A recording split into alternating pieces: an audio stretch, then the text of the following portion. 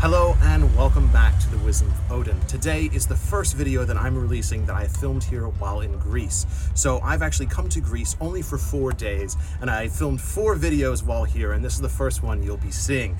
So the main reason I came to Greece was actually to meet up with Trago, or the artist known as Trago, who's a musician, and we're actually working on a collaborative song for the channel, and it's specifically about Odin, but it does have some Greek influence there as well. So that is the main reason I came here, and the main video that will release from my time here in Greece. So that'll come out here when the song is done. So we sang vocals for the song and we did a few other things, but when the song is done, that video will release and it'll show you the making of the song, play for the song as well. It'll have an interview with Trago, which I have several interviews for him for the series of videos I have here, because of course, while here in Greece, I wanted to explore the paganism, the mythology, what it was like here in Greece, what it is like here today to worship and honor old gods. And so naturally, being a Norse pagan, these are not necessarily the deities I honor and venerate, but as a follower of Odin, I believe in wandering and I believe in experiencing other cultures. So it's been a pleasure to be here, and I have to say it's absolutely beautiful here in Greece and the people are wonderfully nice. So the actual topic of today's video is modern contemporary paganism in Greece.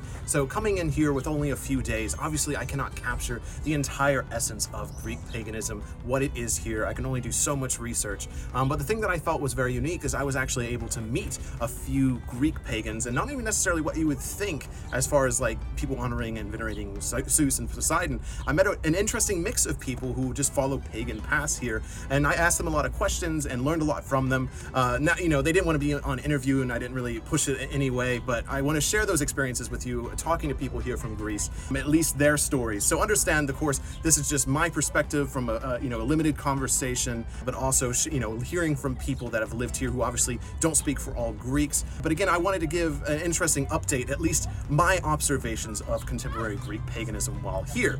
So I hope that's understood, but I really think this would be an interesting subject because I'm really interested in learning in pagan practices, at least in our modern world and beyond, here across anywhere in the world, because I just find it absolutely fascinating. I forgot to mention the city I'm actually in right now is Thessaloniki. The history here is interesting. So a quick recap of the history here. It has been around for a long time. It was founded by Alexander the Great. It was the power seat of Macedonia and has been owned and conquered by so many different groups throughout history. And so the walls you're actually seeing behind me here are Byzantine walls. So the Byzantine Empire built these walls, and all these walls are built from the stones from the old temples and other monuments that the Greeks built as well and the Romans built. So it's very interesting history here. So as far as the actual story behind Thessaloniki, I wanted to send that to Trago, who I asked, who had the story to tell. So here's him telling the story and the history of the city.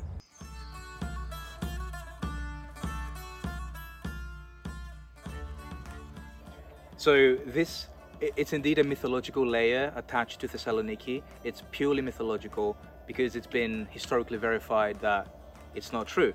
But it's always great to have fun stories brought in by the folk.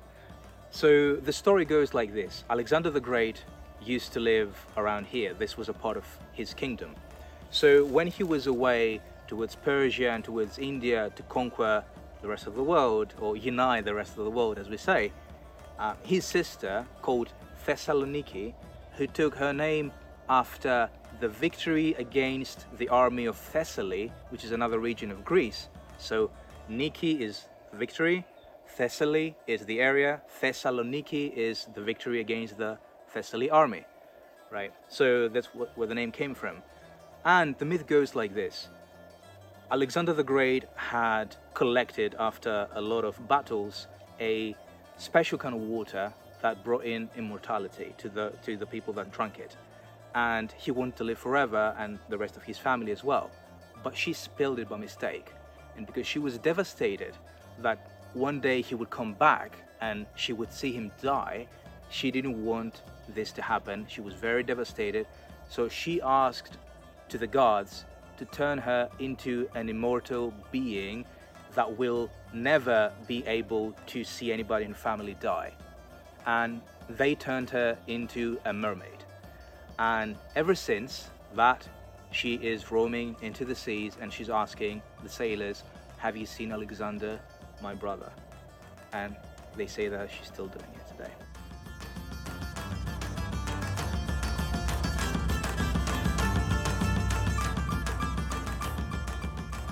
Now, when actually talking to the various pagans here in the city and around Greece, having these conversations, Christianity is still very prominent here in Greece. I mean, Greek Orthodoxy is here. This is the side of it. This is where it's around. And so they have to struggle a lot with the people who still believe with Greek Orthodoxy. And so a lot of people have misconception about paganism, even the traditional Greek polytheism that exists here. Now, I say polytheism because it seems like, for the most part, Greeks say Greek polytheism or Hellenistic polytheism rather than Greek paganism. So I will probably mix that up, but from what I understand, it's Hellenistic polytheism is what they prefer to be called. But for the most part, everyone I talked to here had a mixture of that, but they had a mixture of other things as well. I talked to someone who's fairly Norse pagan. I talked to someone who's more Wicca and witchcraft based with some Celtic paganism thrown in there, and then someone that was more eclectic. And then Trago himself is a little bit more specifically Hellenistic, but he doesn't actually adhere to any one set group. He kind of does his own thing. So there is a mix here. Just because we're in Greece doesn't mean everyone here practices Greek polytheism, Hellenistic polytheism. Doesn't mean they all venerate the Greek gods. And that is something that I found very fascinating. And when asking about this, a lot of it just seems to be the fact that there is not a lot of information, or at least it's been kind of wiped away. But again, here's Trago with an interesting thing during our interview. He was talking about Greek culture and tradition and how it's still fairly pagan at its core. So it's pretty weird that in modern Greece, most people are self-proclaimed Christians, but they don't actually practice the religion. They're not spiritual at all. Most people, in reality, they're either atheists or agnostics.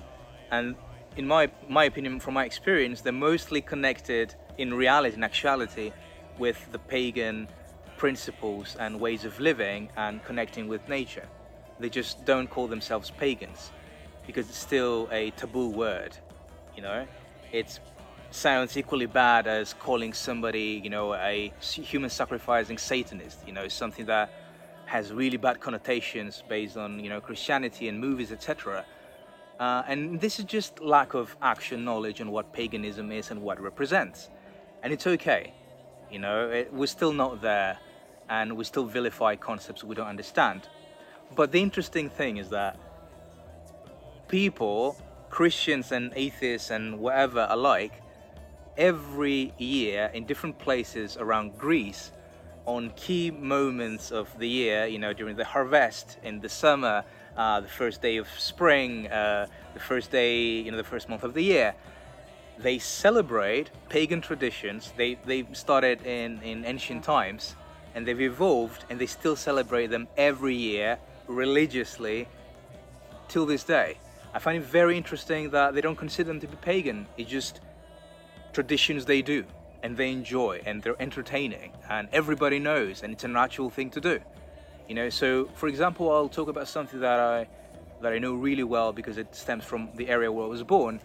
It's a tradition dedicated to Dionysus and Pan. So I was born, as I said, in a place close to the biggest temple dedicated to Dionysus.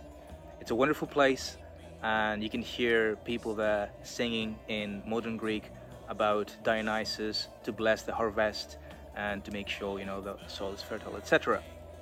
But in January, you will see people dressing up for 2 days using masks that look like gulls, or they have horns and they have bells like the goats, and they have weird faces that are scary, and they have animal skins on them, and they paint their faces, and they walk around, and they hold that too, and they scare people, and they symbolize the ancient spirits that are either good or bad, but they also symbolize mischief and chaos, right? And this is everything that the accompanying thesis of Dionysus would hold. The Dionysus would walk around with his nymphs and the satyrs and Pan, and they would all do crazy things and orgies, etc. So this is where this tradition stems from. And the interesting thing is that I get goosebumps. Every village in the area where I was born, every small village has a different face and a different creature. So in 1 year you cannot really go and visit all of them, but they're all there, people enjoy them. It's an ancient pagan tradition that inspired the look of Trago as well.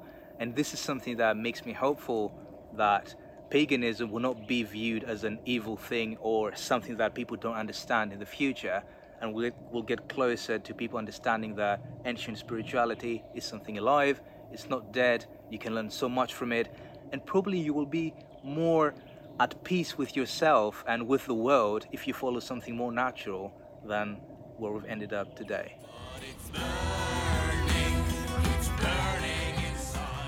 From what I could tell of organized polytheism here, the Hellenistic Polytheism, it's very political from what I can tell. The few articles I was able to find, a couple videos online, it's very similar to the United States. It seems like groups either go far left or far right. This is, of course, something we see across the board of religion, is that religion gets too politically charged, too politically influenced, and so therefore it kind of takes away from the experience. So it seems like a lot of people who actually practice Hellenistic polytheism keep to themselves. And I find this to be true most places around the world, is that a lot of people just get tired of the rules and the regulations that come with a formalized religion, something I fought for a very long time as well. So it seems like most people are underground here, or at the very least aren't open about it. Most people, the people I talked to actually today, they kind of kept to themselves, they do their own practice, and they didn't have any form of group ritual. But when I actually asked them, like, hey, if I came here and I got us a space, I got us private space, somewhere, around Greece, and we just had rituals there, and facilitated rituals, is that something you'd be interested in? And almost all of them were like, yes, of course, I would definitely come to that. So I definitely think people want a community here, but I think it's just hard. And, from what I can tell, and, again, this is not universal, and I'm sure there's people that do have groups here, but it does seem very scattered. And from what I was told, it seems like most people practice in Athens, any form of paganism. Here in Thessaloniki, it's less common, in general. This is a very touristy, college-y town, but otherwise it seems very Greek Orthodox oriented. Now, another thing I'll actually say that it seems like is part of the struggle of practicing these religions here is this city is a great example for it. So I actually went to a site that was the Temple of Aphrodite here, and I was like, oh my gosh, I'm so excited. And Trago didn't even know about it. So we went there, and it is literally a small fenced-in section in a dirt hole with some rocks. And we read the sign about it, and they had excavated the relics there and took them to the museum here in Thessaloniki. And then they, basically said, we're going to try to reconstruct this temple at some point, but we haven't had time now. And that sign's been up for years. Another thing that's happening here in this city specifically is they're trying to build an underground subway system, a metro system, but they're having problems. They've been doing this for years, apparently. I think it's over 16 years they've been building this metro system.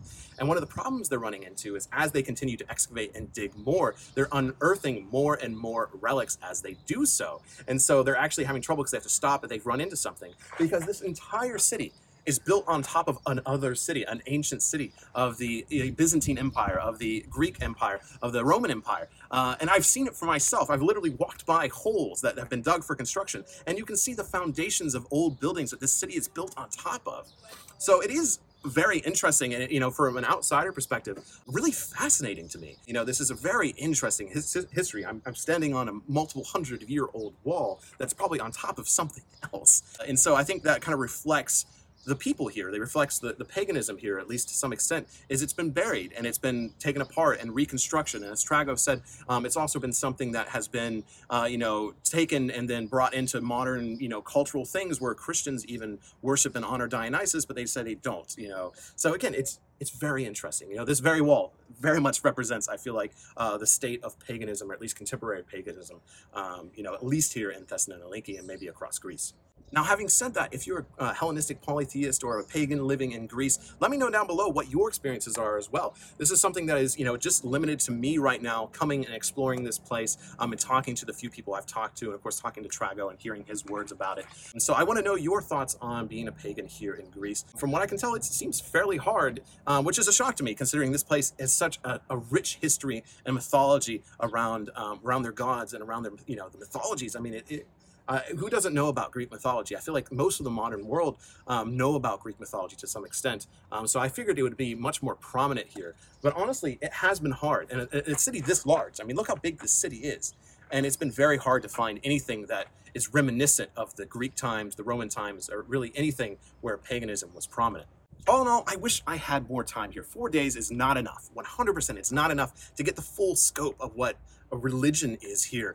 You know, a few stories from a few people is not enough to get the full picture. So I'm really excited to potentially come back to Greece and learn more of the story, learn more of the history, you know, and discover what polytheism is still like here, and hopefully be able to attend. I was offered to go to a Dionysus thing next time I come around, and I'm just really excited. But really, this is all part of my, you know, my honoring of Odin. You know, I'm still a Norse pagan. I still honor the Norse gods, and even if we have a gathering here, we'll most likely be honoring more or less, you know, the gods of Greece. But to me, this is honoring Odin, because Odin was a wanderer. He wandered the world, you know, learned other cultures, learned of other people, and brought that back. He gathered wisdom from other places. And so to be able to come to a place like this and just learn from other people that want to share their stories has been the greatest honor. And I really can't wait to come back and do it again. But I really just wanted to make this video, share those stories, share Chago's interview, and show you this beautiful view of Thessaloniki and share with you my experiences here. So again, let me know down below if you are in Greece and you've had experiences that you want to share. It's only going to help build this better image of how we understand modern polytheism and paganism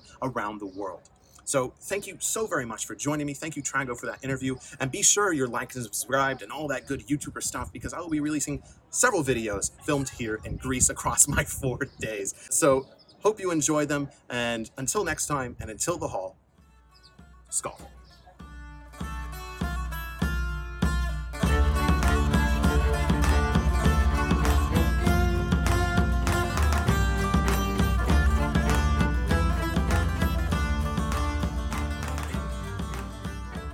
Hello, it is me here at the end of the video. I hope you enjoyed all these beautiful scenes of Greece that I've been kind of sprinkling throughout this video. I hope you enjoyed the interviews.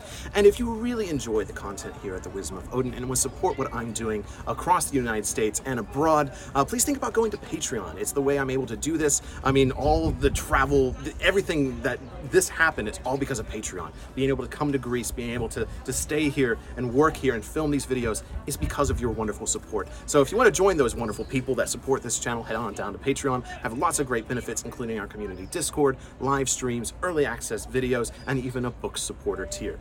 Any help is wonderful and amazing. Thank you so much. And I really hope this content honors everyone who supports this channel. Thank you so very much. And truly, until the hall, Skull.